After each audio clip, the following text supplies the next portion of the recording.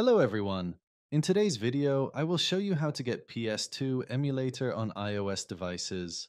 This is a full version of the emulator, and you can play your favorite retro games. I'll walk you through each step of the process to ensure you can follow along easily. Be sure to watch the entire video so you don't miss any key details. Before we get started, let's go through a couple of essential steps. First, open your device settings and go to General. Tap on Background App Refresh and make sure that either Wi-Fi or Wi-Fi and mobile data is enabled. This setting allows the app to update and function properly in the background. Next, go back to the Settings menu and select Battery. Ensure that Low Power Mode is turned off. Disabling this option is important as it can affect the app's performance. Once you've completed these steps, you're ready to proceed with the app installation. Let's get started. Once you have completed the initial checks, we can proceed.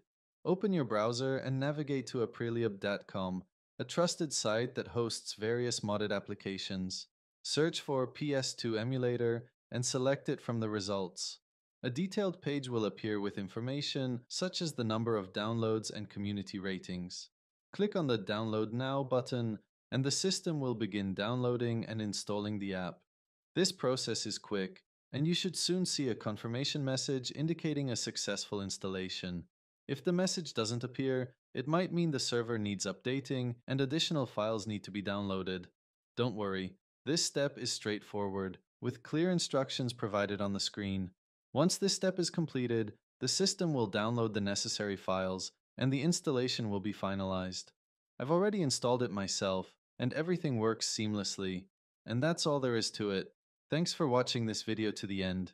If you enjoyed it and everything is working well for you, please like the video and subscribe to my channel for more content like this. If you encounter any issues or have questions, feel free to leave a comment and I'll be happy to assist you.